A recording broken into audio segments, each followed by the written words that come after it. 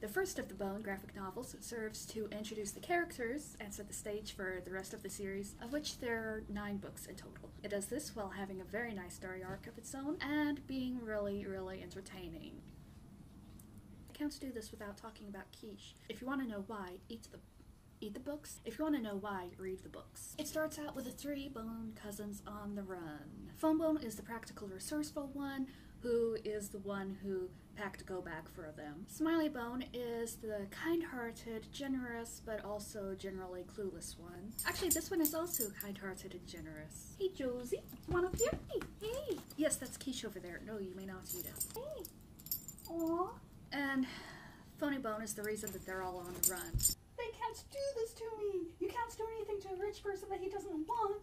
Gasp! Oh, the horrible injustice of it all. I'm still reeling with shock. I'm a respected community leader, a shining pillar of moral strength. So a couple of business deals would sour. Is that any reason to run the most beloved Bone and Boneville out on a rail? Yes. Beloved? The mayor declared a school holiday just so the kids could come and throw rocks at you. The 3 of them are separated after being assaulted by a storm of locusts, and each of them individually make their way into a valley that has never ever heard of their home. Well, maybe the valley has, but that comes out in prequels. The story follows Bone, who has a guardian angel of sorts, or a guardian dragon, who protects him from the ever-hungry rat creatures. Bone finds his way to Thorn, who he has been told by a very hopeful bug named... This is horrible, I cannot remember the bug's name. Ted! So Bone was told by Ted the bug that Thorn might know how to get him back to his home. Well, it turns out that Thorn is completely, totally unfamiliar with Boneville, but she is quite happy to help him find his cousins. Although she thinks he's totally making up the stuff about the dragon. And you know what else? I think the dragon is following me around. Bone, we've been over this 100 times. But I'm telling you, I saw one. He had a goatee and a cigarette and big old hairy ears like this. Dragons are make-believe. You were seeing things. Thanks for the support, Thorn. You know what? That's what the dragon wants you to think. He doesn't want you to know he exists. Actually, I just want you to think you're nuts. Thorn's grandmother, Grandma Ben, shows up. She reminds me a bit of old Ben Kenobi, and it becomes that the leader of the rat creatures, along with some weird, creepy, hooded guy, has designs on one of the Bone cousins, but no one knows why. And even Grandma Ben and her good friend...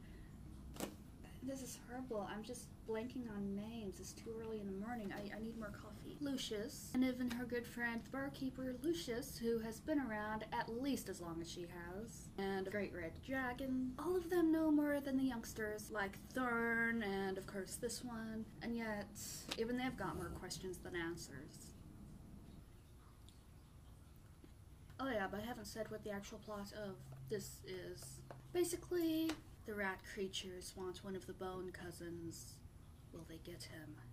And why do they want him? But yeah, it's really amazing, wonderful book. I love it. I wish that these graphic novels had been part of my formative years. I really, really wish they had been. These are the books that introduced me to quiche. No. Okay, here is a little bit of the crust. She likes the crust. These are the books that convinced me to read Moby Dick.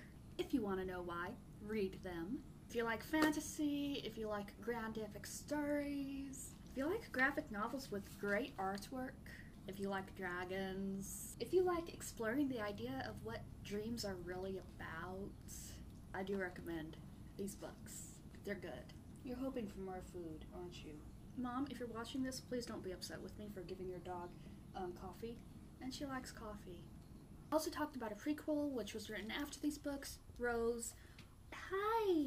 And it's about old Grandma Ben and the troubles that she got into when she was Thorn's age. So, story about this particular copy of the book. This is the copy that I first checked out from the library. After reading it, I handed it to my mom and I said, you have to read this. So she carried it with her. There was also a water bottle and a camera in her bag. The water bottle leaked. This was in between the water bottle and the camera. And as she puts it, the book sacrificed itself to save the camera. She works at the library, so I made her return the book and claim responsibility for the damage. It was withdrawn due to water damage, but it's still totally readable. So they handed it to my mom to bring home to me. So this has a special place in my heart, even though I also have a much nicer copy with color pages. If you enjoyed this, give it a thumbs up, and if you want to hear me talking about more books while drinking coffee, hit subscribe. Googling, can dogs have eggs? Yes. Well, she's making a mess, but she's also cleaning up her mess. Oh shit, I just taught her that she can get food by begging when I'm sitting here.